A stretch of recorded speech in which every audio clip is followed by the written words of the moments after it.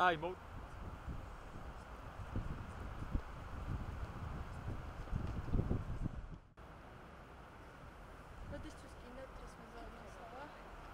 როდისთვის გინდათ ეს მასალა, როდის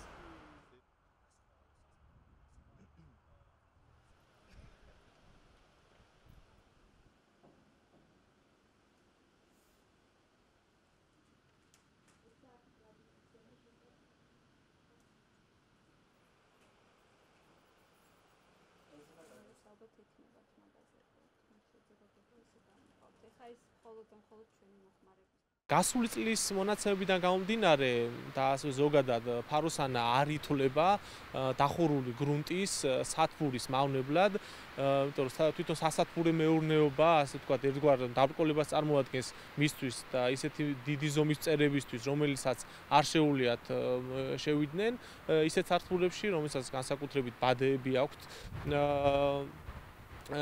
ბადეებით არის აღჭურვილი, ამიტომ ეს მსოფლიოში არ ითვლება ეს სახეობა და არ განიხილება სათბურის მავნებლად. თუ დაფიქსირდება, შეიძლება ერთეული შემთხვევა და რაღაც შემთხვევით მოხდეს მავნებელი შიგნით როგორღაც სათბურში, მაშინ შესაძლებელია გამოყენებული იყოს პრეპარატები, ის პრეპარატები, რომელიც დაშვებულია ჩვენი კანონმდებლობის შესაბამისად დახურულ გრუნტში გამოსაყენებლად და ესეთი პრეპარატები შეგვიძლია გამოვიყენოთ ჩვენ ამ მავნებლის წინააღმდეგ.